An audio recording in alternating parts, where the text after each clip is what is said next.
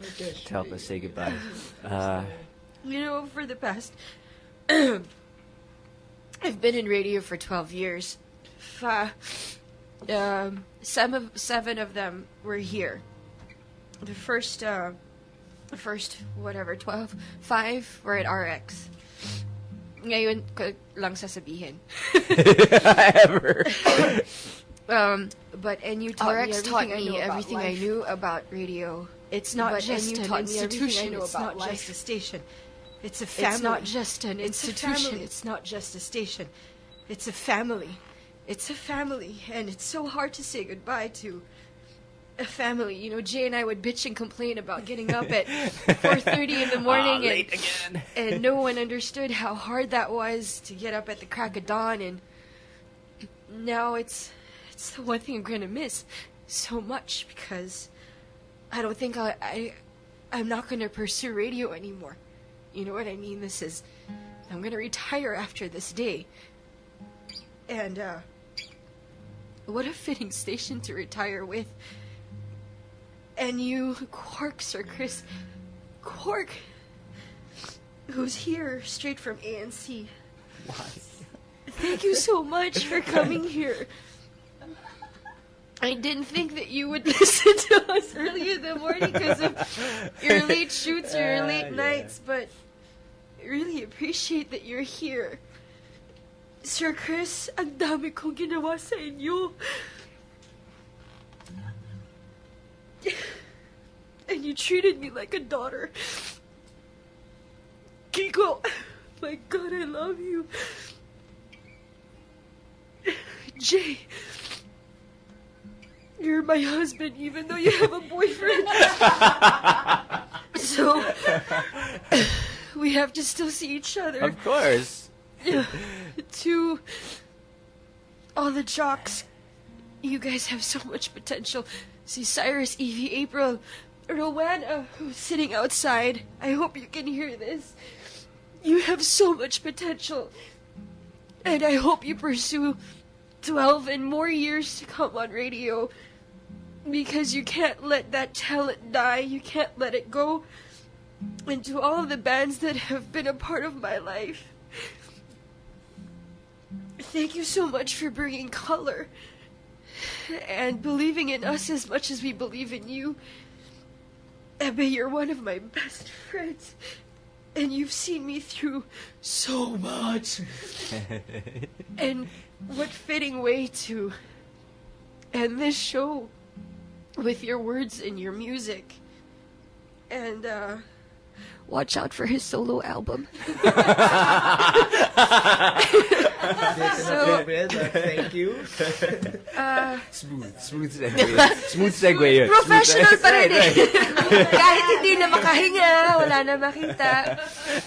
Pero sa mga lahat ng fans ng NU, grabe kayo, grabe. We love you so much and we'll see you on Sunday. Pero walang gulo ha. Tsaka dala kayo ng mga garbage bags. Tsaka pagkain. Wala na nga kami trabaho eh. Kami ba magpapakain sa inyo? So, we'll see each other again soon. It's not goodbye. It's just see you later. So, we'll see you soon. So, sige, for the last time, Jay, I'm ready now.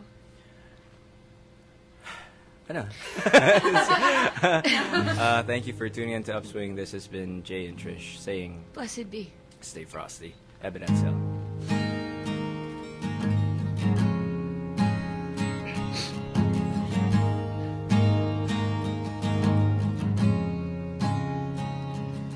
Maglilinis ako ng aking kwarto na punong-puno ng galit at lamig. Mga bagay na hindi ko na kailangan, nakaraan hindi na pwedeng magpaliban.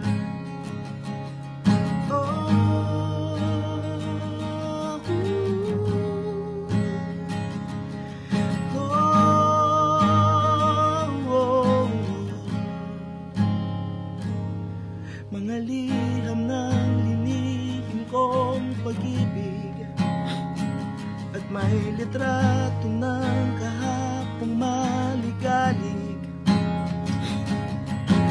Dahan-dahan ko inipon, ngunit ngayon kailangan na itapon.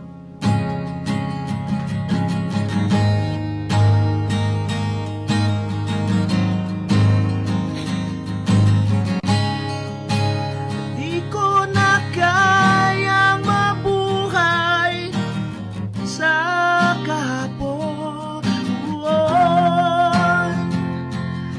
Mula ngayon,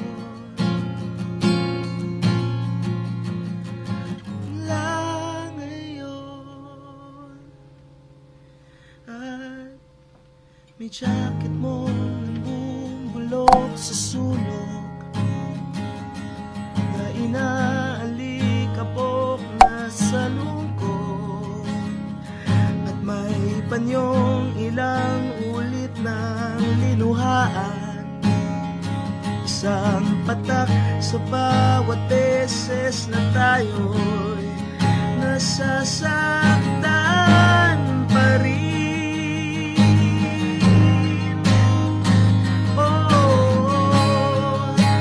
Di ko na kayang mabuhay sa kahapon. Mula ngayon, kaya mula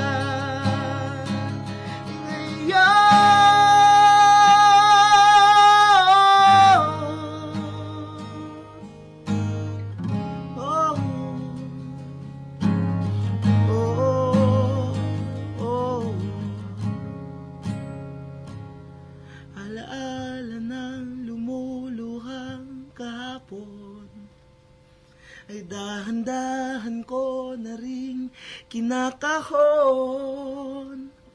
Natagpuan ko na ang tunay kong ligaya.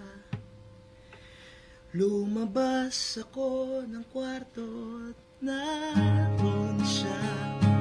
Papaalam na sa'yo ang aking kwarto. Papaalam na sa'yo ang aking kwarto.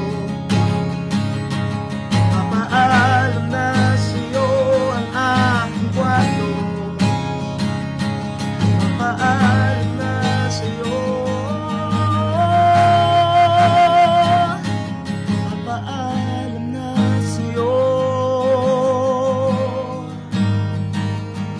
Papaalam na sa'yo.